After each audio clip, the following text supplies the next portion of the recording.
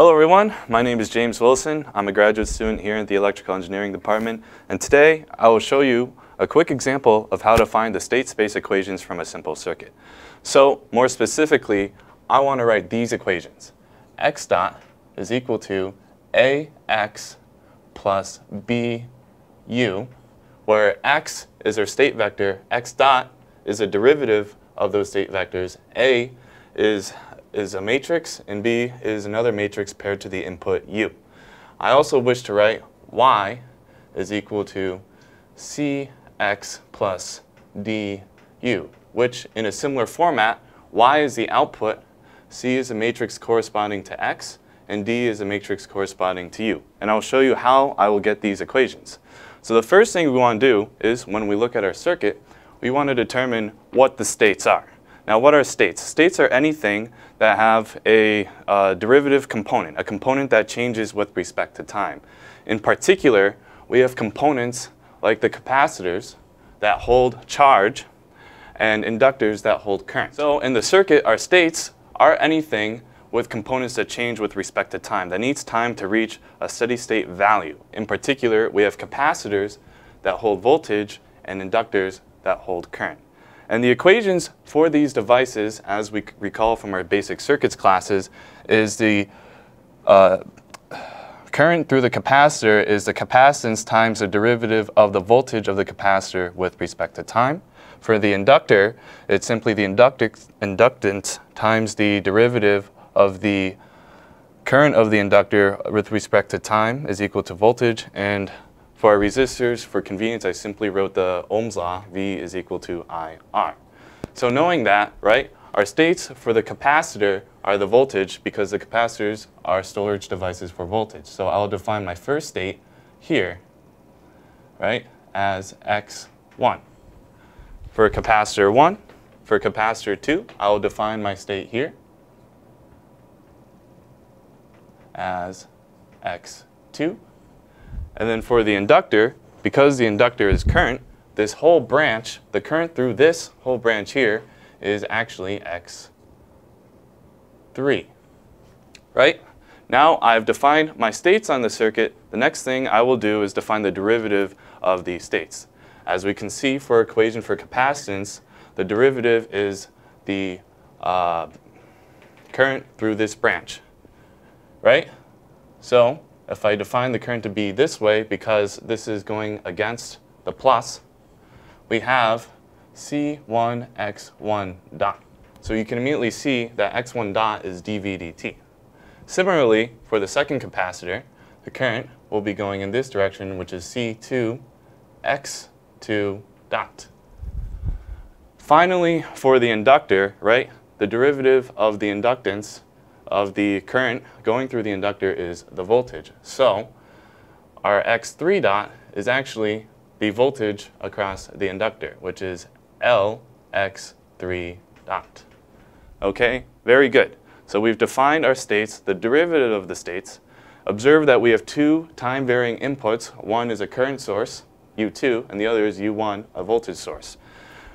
With this knowledge and using some simple theorems from circuits 1, specifically KCL and KVL, we can determine we can figure out how to find the solutions to this equation. Okay. So first, the simplest thing I want to solve for is writing an equation for X1 dot in terms of X or the input U, right? If we look at this node here, we can simply write KCL directly. We have C1 dot, C1 X1 dot plus U2 is equal to C2 X2 dot. But observe that in this branch here, C2 X2 dot is equal to X3 because the current is the same everywhere in the same branch. So we can immediately get two of our state equations from this one simple formula. First, if we isolate it, if I break this down, we have C1 X1 dot is equal to X3 minus U2. Further simplifying this, we have X1 dot is equal to 1 over C1 x3 minus 1 over C1 U2. This will go into our matrix. Secondly, we can immediately write x2 dot is equal to 1 over C2 x3. So from this, for our x dot equation, we only need to find x3 dot now. How can we do that in this big circuit? Well, using KVL, right? Specifically on the largest branch here, we observe that x3 dot can be written in terms of x2, x1, and u, right? In other words, there are no derivative terms when we do KVL except for x3 dot across the outer loop. So I'll go ahead and write that now. U1t is equal to the voltage across R1, so I'll write that here,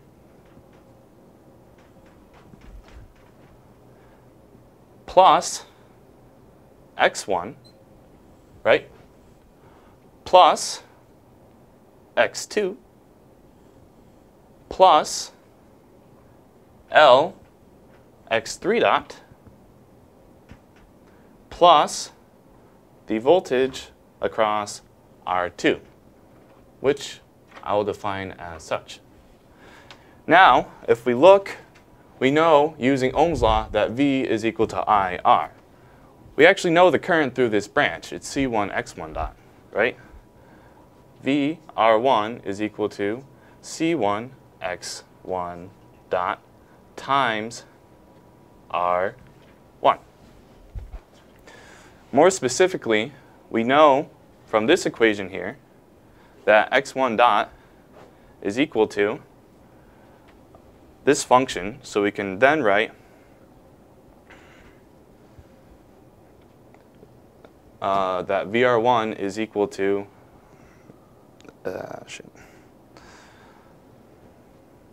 R1 times C1 times 1 over C1 x3 minus 1 over C1 U2. Right? We can also, expanding this through, this is simply equal to R1 x3 minus R1 U2, right? Then if we do a similar thing for VR2, right? VR2 is equal to x3 times R2, right? So if we take this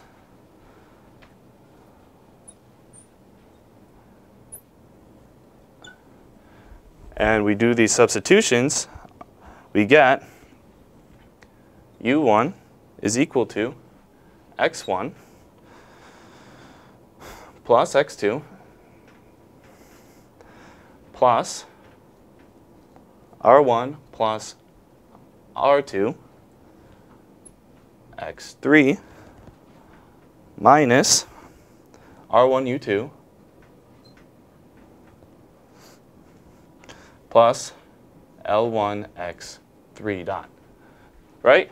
So now all we need to do is solve for x3 dot, which, skipping some algebraic steps, we get x3 dot is equal to minus x1 over L1 minus x2 over L1,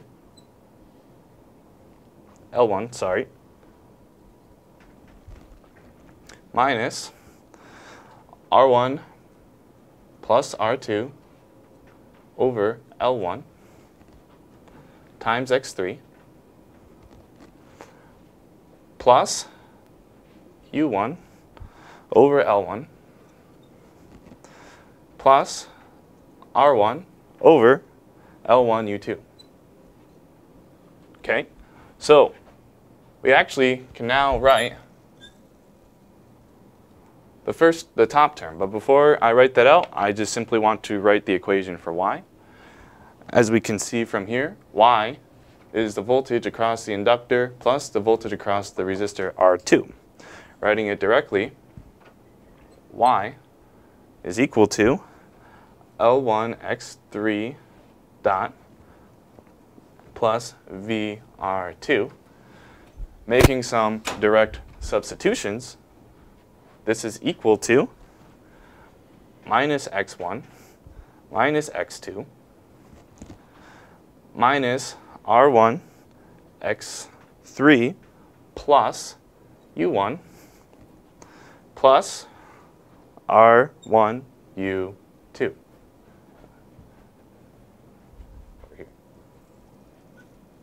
So we have our state equations.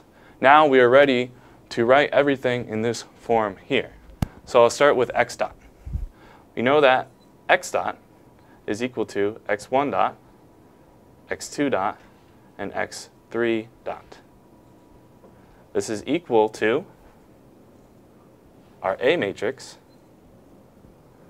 times our state matrix, or state vector, 1, x1, x2, and x3, plus B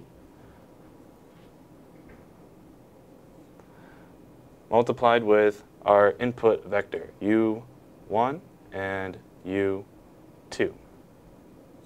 Right? So again, this is u, this is d, b, this is x, this is a, and this is x dot. So how do we fill in this A matrix and this B matrix? First, note that each of these rows corresponds to the state that it's right next to. So the first row of our A matrix corresponds to x1, specifically the coefficients of the state variables.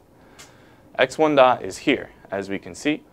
The coefficients for x1 dot are 1 over c1 with x3 and 1 over c1 minus 1 over c1 with u2. So in other words, we know it says this is independent of x1, so we write a 0, and independent of x2. But we write 1 over c1 because that is the coefficient with x3. Similarly, for our input, it is independent of u1, but it depends on u2 with the coefficient of minus 1 over c1. And we follow this procedure for the rest of the derivatives of the states. So x2 dot depends only on x3. So we can immediately write 0 for the x1 and x2 places, and 1 over c2 on the right side corresponding to x3, and 2 zeros over here because there are no inputs in this equation. Finally, we have our big x3 dot, which looks like it has a little of everything in it. So x3 dot depends on x1 with coefficient 1 over L1. Next to x2 is minus 1 over L1.